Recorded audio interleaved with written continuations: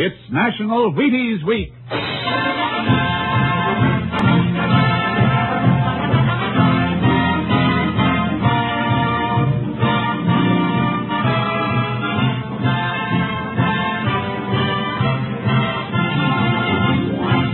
Yes, it's National Wheaties Week, and Wheaties present Joe McCrea in Tales of the Texas Rangers.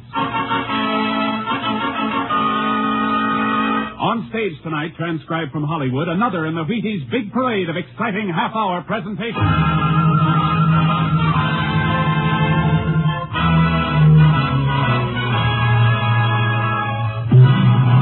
Tales of the Texas Rangers, starring Joe McCrea as Ranger Pearson. Texas, more than 260,000 square miles, and 50 men who make up the oldest and most famous law enforcement body in North America.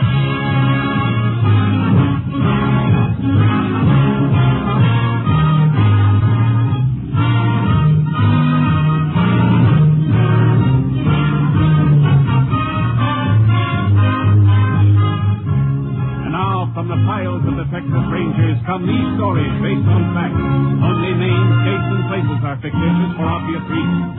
The events themselves are a matter of record.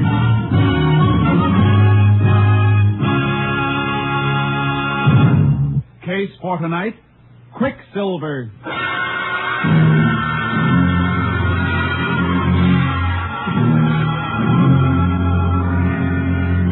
11:30 on the night of May 22nd, 1947, the Stockholm Ranch, located in the middle of Carson County, Texas, was darkened for the night when the occupants were awakened by the barking of a dog.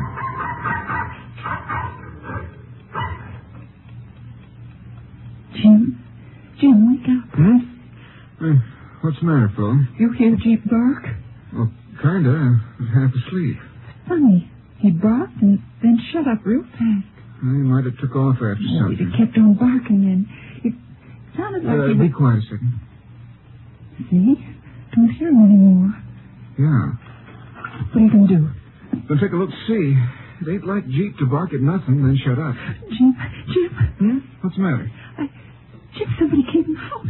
Oh, you probably just heard the kid tossing in his sleep. No, I got a funny feeling. All right, I'll put on a light and have a look. I'm coming along. I want to go and see if anything...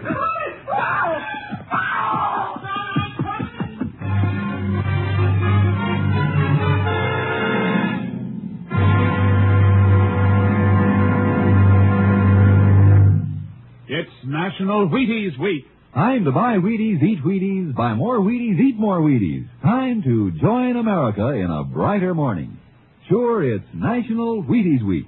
Everybody's eating them. You have some, too. Have them for fun. Have them for flavor. Have them for feeling good and working good and looking good. Have Wheaties for any reason at all, but get them. Whole wheat, crisp whole wheat, golden whole wheat. There's a whole kernel of wheat in every Wheaties flake. You try them. See how Wheaties at 7 can help at 11. It's National Wheaties Week.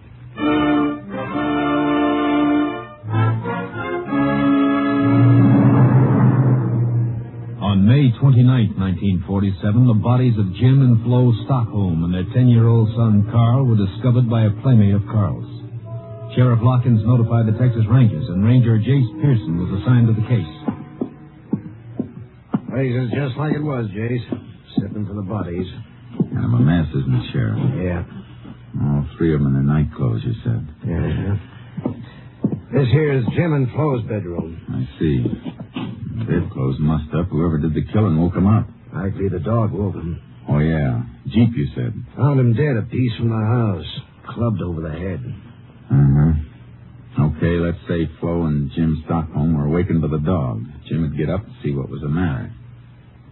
Flo went with him probably to see if the kid Carl was okay. They didn't get no further than this room here, right outside the bedroom. Yeah, all three of them.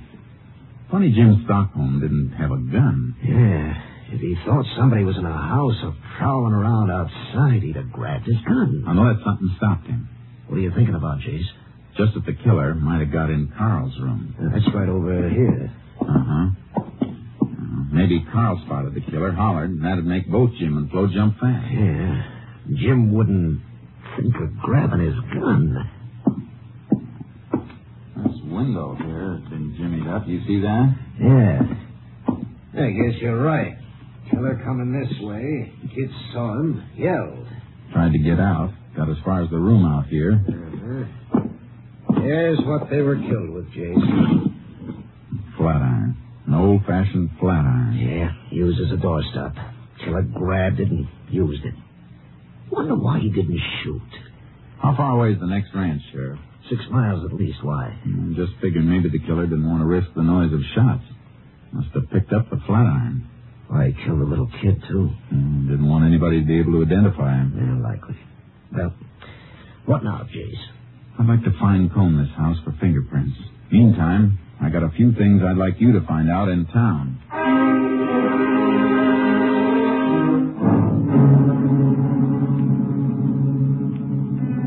There were no fingerprints anywhere, except those we knew of the murdered people.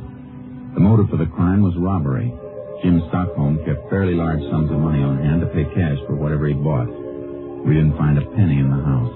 The whole thing looked hopeless. Like the sheriff said when he came back to the Stockholm ranch.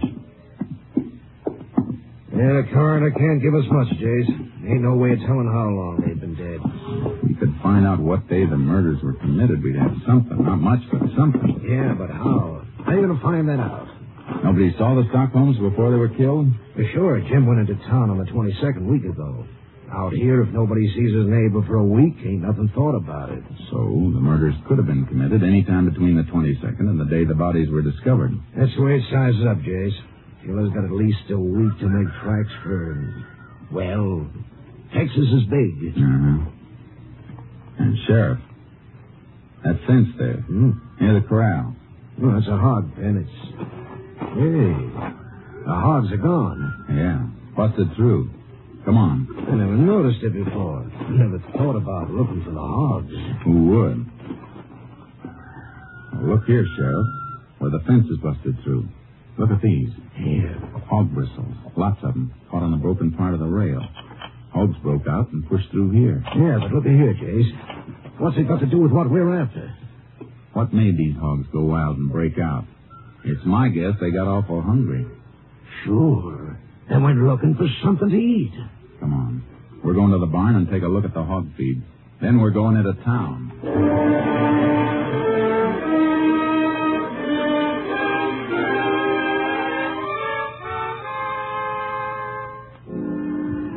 We found 3 sacks of hog feed in the barn. 2 of them were full, unopened.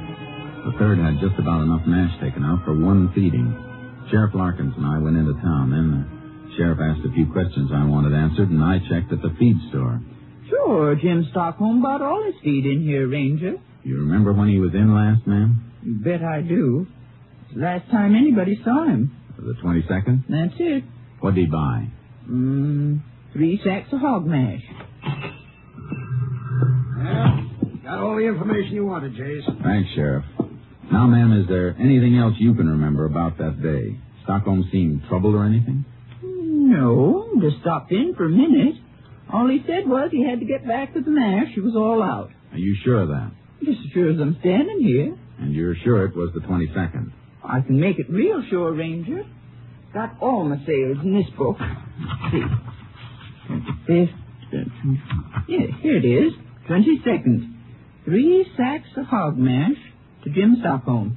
Thank you, ma'am. Let's go, Sheriff. You're sure welcome, Ranger. You helped a lot. What have you got, Jayce? The Stockholms were killed on the 22nd. How do you know?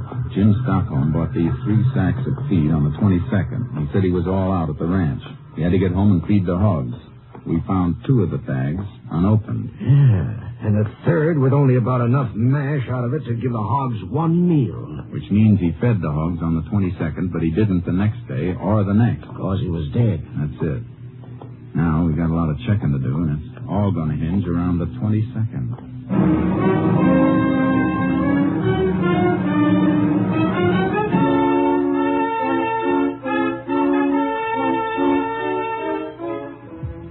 We questioned everybody, but it all added up to a big round 0. Everybody knew Jim Stockholm and liked him. He didn't have an enemy. Everyone we questioned could account for his time on the 22nd. Nobody'd seen a stranger in town. So I played a hunch. Sheriff Larkins and I rode over to the Stockholm Ranch trying to pick up anything. Then about 8 miles north of the ranch, we got a break.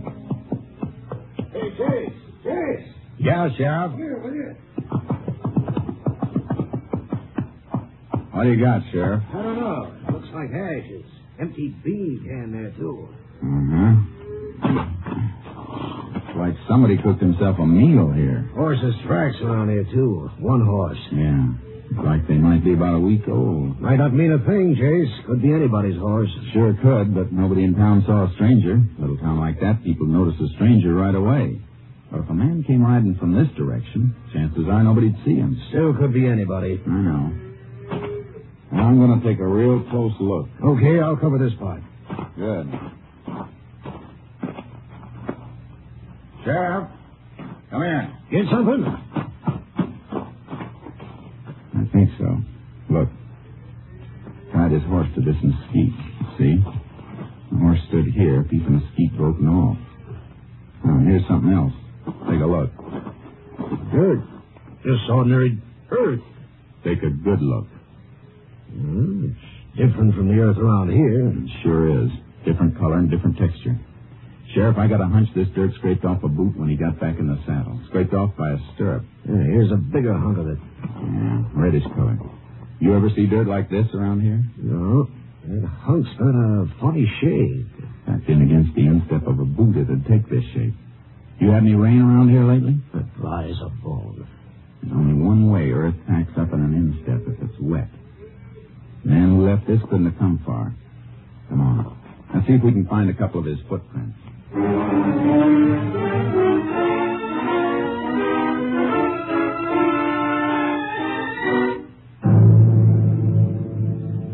We picked up a few prints. I took their measurements. Then we went back into town. I asked some more questions. Meantime, I sent the earth samples to the lab for analysis. And by the time I got back to my headquarters, Captain Stinson had the report. Looks like this earth came from southwest Wheeler County, Jayce. At least the lad thinks so. Wheeler County, southwest. Well, kind of fits, Captain. Fits what? That part of Wheeler County is not far from Stockholm Ranch. No, it isn't. Just about as far as it'd take wet earth to dry out and get hard enough to scrape off a man's boot. Yeah, I see. What else you got? A few horse hairs I picked off the mesquite bush. Looks like the fellow was riding a sorrel. And something else. Plaster cast of his boot prints. Mm-hmm. It's a pretty big boot. Big man. Maybe 6'2" or 3. You're right. But there are no fingerprints. There's no real evidence. This fellow whose boot prints you got, he might have been anybody. Might never have gone near the Stockholm Ranch. Yeah, I know that, Captain. You didn't pick up any of his boot prints around the house, did you? No, the place was pretty messed up. A lot of people got there before I did. Yeah, that's one break a criminal always gets. If only people'd stay away. If only they'd have enough sense to realize. Sure, but they don't. They don't mean any harm, though. Okay, what's next? Look for a man 6'2" or 3 riding a sorrel? I'd like to, Captain. Starting where?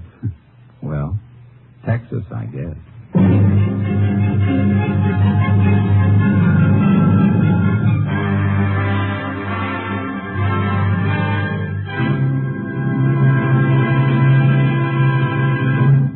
It's National Wheaties Week.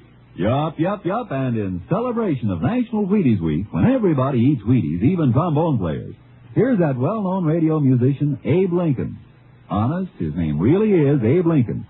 And here he is, stepping out from behind the scenes to say, "Get your Wheaties." Oh, come on, Abe. You didn't come out from your trombone to say just that. No, but that's the idea. Folks, the Wheaties Big Parade has been bringing you some pretty solid entertainment this summer. I can say it because I've worked along with all the other fellows helping put this entertainment on the air. And now it's National Wheaties Week, and we hope that every one of you who's enjoyed these programs will go out and get your Wheaties. The backstage folks like me, the people whose voices you usually never hear, we'd sure like it if we thought you'd enjoy our programs enough to go out and get some Wheaties. If you like the Texas Rangers, buy a box of Wheaties on Monday, will you? Thanks, and good night, Abe. Remember, it's National Wheaties Week.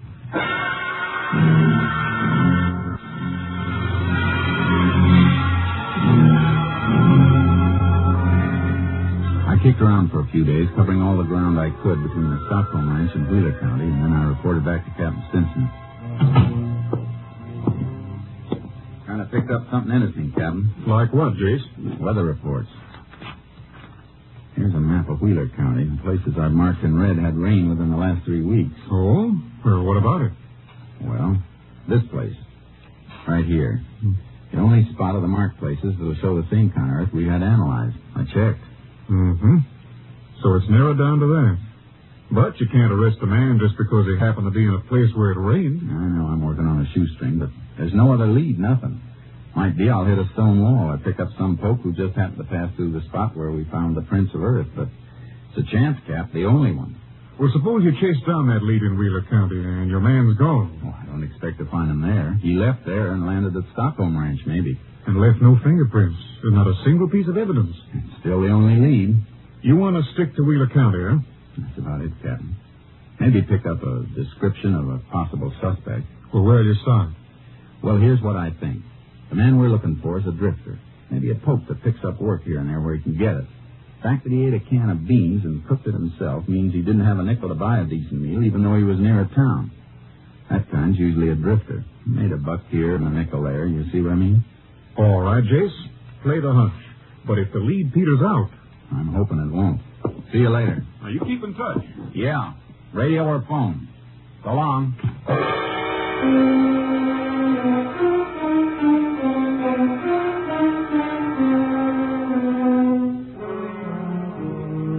A little while later, I was in Wheeler County, Southwest. I checked one ranch after another, some big, some small. What I wanted to know was, had anyone seen a man about 6'2" or 3, a man who owned a sorrel and didn't have steady work? I once read where a man found a needle in a haystack. Did it on a bet. Well, my needle could be in any haystack. Then on the Claude Edwards Ranch near Ramsco, I ran into something. Sure, I remember a poke about like that, Ranger. Big fella. Had himself a sorrel. Did he work for you, Mr. Edwards? Couple of days. Drifted in looking for something to do. I don't usually have work for more than my own hand, but this fella come in just about when I needed somebody else, and... What was his name?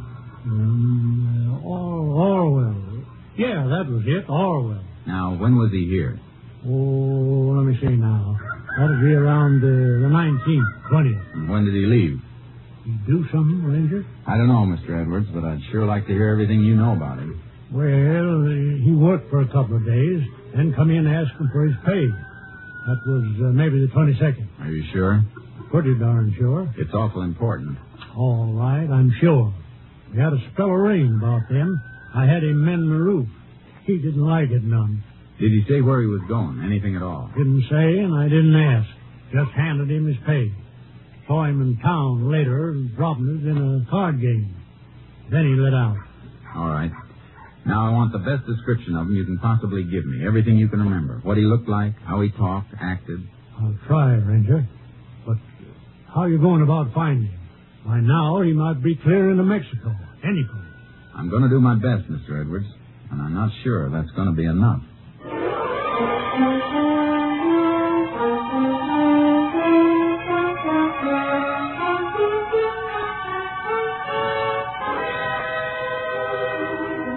I got a description of Orwell.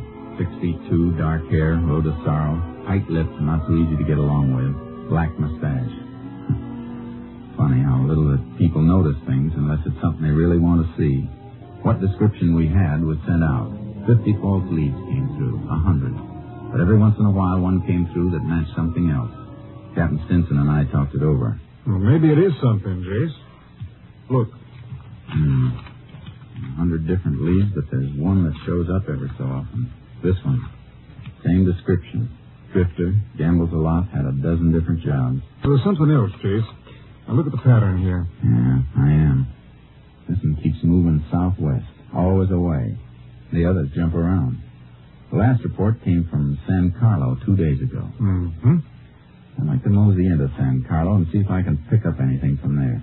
I figure this Orwell's moving slow. He's counting on being safe by now. What if you find him? There's still not much evidence. We'd have to get a confession out of him. Nothing we've got will stick in a court. I got an idea about that. Let me try it, Captain.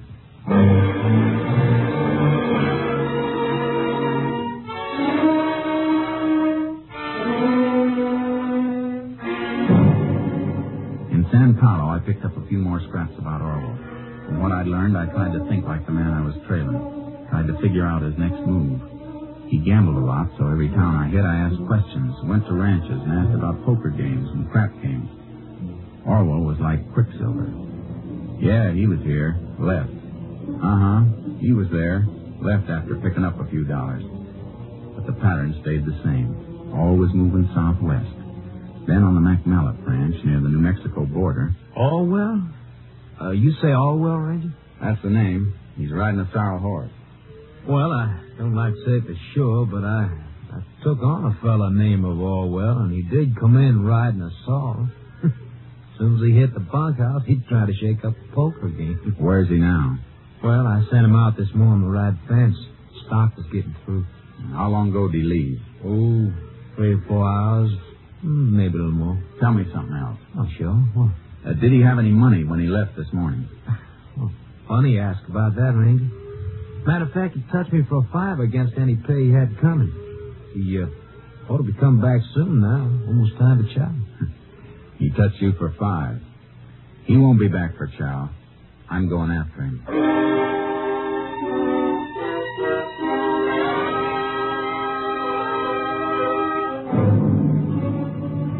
I followed the fence rider's trail.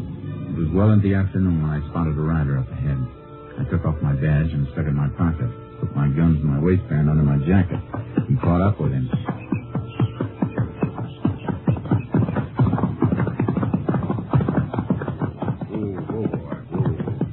Howdy. Who are you? Name's Pearson. You're Orwell, huh? Yeah, why? Boss sent me out to look for you. Boss? Oh. Yeah, foreman back at Mellett's ranch. What for? We got to get back to the north fence. You wasn't working there when I left. Just got took on. I guess we'd better get back to the north fence. Boss says it's important. That's so. Say, come to think of it, you're not even on the ranch anymore. I hit the boundary fence a piece back. All right, I got news for you, mister. I ain't riding fence. Now, you take off. You see about that north fence. Huh? You mean you're quitting? Right the first time, mister. Now, so long. Hey, hold it a minute. You're downright unsociable. Oh, boy. You're downright nosy. Me? I didn't mean to be. Say, you mind if I ride a piece with you? Yeah, I do. Well, I'm kind of like company. Thought you was just took on at the Mellett's place. Seems to me you're riding wrong, mister. No, I got no hankering for work either. Not with 500 in my jeans. 500?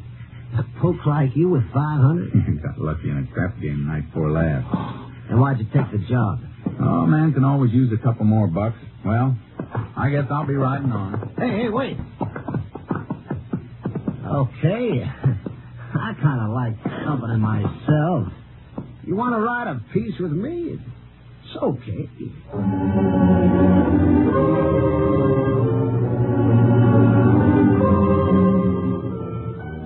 We rode on the rest of the day, and I found out Orwell was planning to head into Mexico. We bedded down early. And along toward midnight, when Orwell thought I was asleep, he raised up and moved toward me.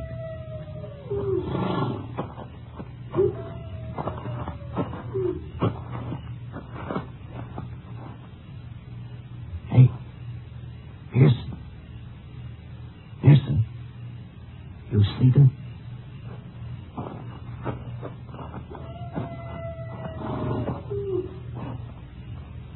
Something you want, my saddlebag, Orwell? I thought you were sleeping. No. Don't reach for it, Orwell. I'll blow your head off.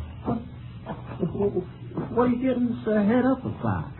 Man, starts to go through my saddlebags when I'm sleeping. I get touchy. I'm just looking for cigarettes. No need for that gun. Yeah?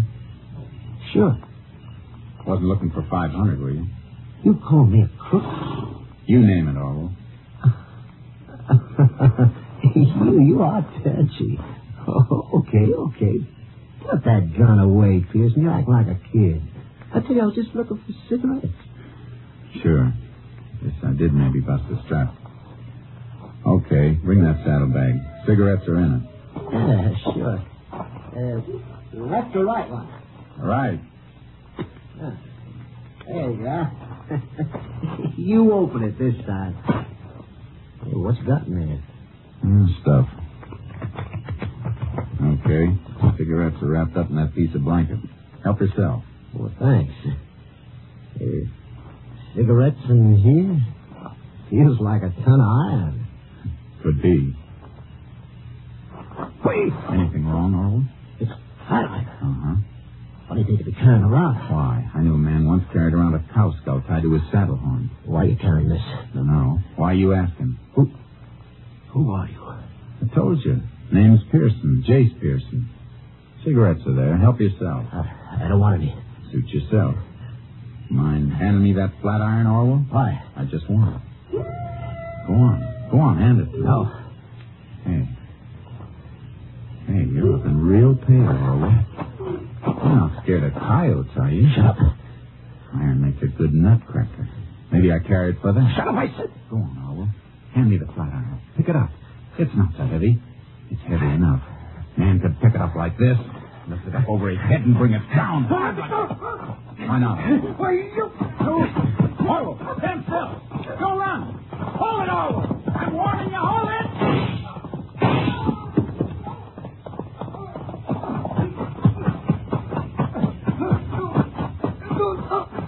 Don't shoot again. Unless I have to. Who are you? Pearson.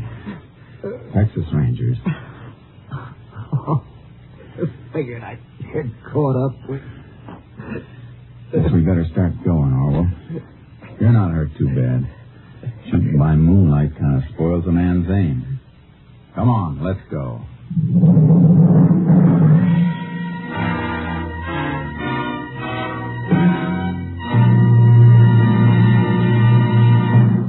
William Orwell confessed to the murders of Jim and Florence Stockholm and their son Carl. On July 15th, 1947, Orwell was convicted. His sentence, death in the electric chair.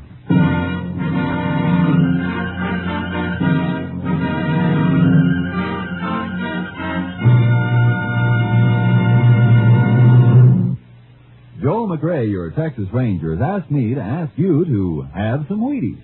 Yes, have some Wheaties because it's National Wheaties Week. The week when everybody goes out and buys a box and enjoys a dish of America's famous whole wheat flakes. Start early in National Wheaties Week so you'll have time to buy 'em and eat 'em and buy some more and eat some more. Wheaties, that is. And while you're enjoying 'em, partner, you're getting wide-awake energy, whole wheat energy. There's a whole kernel of wheat in every Wheaties flake. Begin a better breakfast with Wheaties and see if you don't find yourself striding high, wide, and handsome right through the morning. Rangers can ride better, salesmen can sell better, plumbers can plumb better with a better breakfast. Milk and fruit and Wheaties. Get yours. Breakfast of champions. It's National Wheaties Week. Next week, Joel McCrea in another authentic reenactment of a case from the files of the Texas Rangers.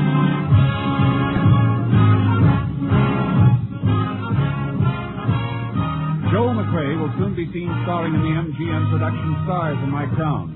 Tonight's cast included Tony Barrett, D.J. Thompson, Byron Kane, Lou Krugman, and Russell Simpson. This story was transcribed and adapted by Russell Hughes, and the program was produced and directed by Stacy Keith. Hal Gibney speaking. And this is the Wheaties man, Frank Martin, inviting you to listen on Tuesday night to the Penny Singleton Show on the Wheaties Big Parade. See you then. Remember, it's National Wheaties Week. Come on, everybody, to the Wheaties party. Eat a lot of Wheaties like the champions do. Dance together, cheek to cheek. This is National Wheaties Week. Eat a lot of Wheaties like the champions do. Wheaties, the breakfast of champions. Tomorrow, Sigmund Romberg conducts the Summer Symphony on NBC.